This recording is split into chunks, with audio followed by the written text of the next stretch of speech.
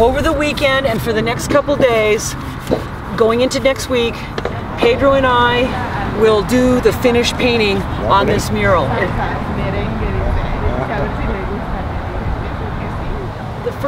The first panel depicts Ernest Hemingway in an old Cuban car.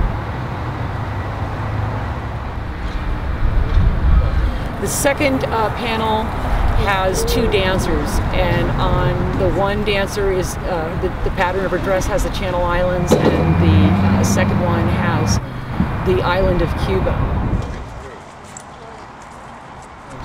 This panel that I'm in front of has a huge butterfly that looks like a monarch, but it actually has all kinds of colors in its wings.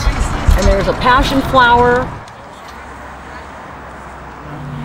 The panel after that has what looks like a Trojan horse, but we're not coming from it from a warlike point of view. We're coming from it as receiving a beautiful gift from a foreign place.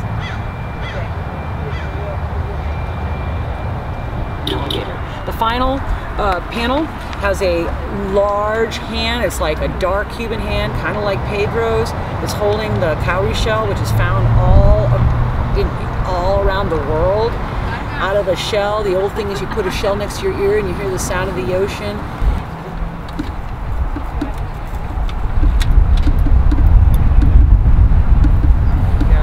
Hopefully, with the amount of people that have pulled together and the amount of resources that have pulled together to make this mural and this collaboration a reality, that others will be inspired to make more murals in Ventura. Okay.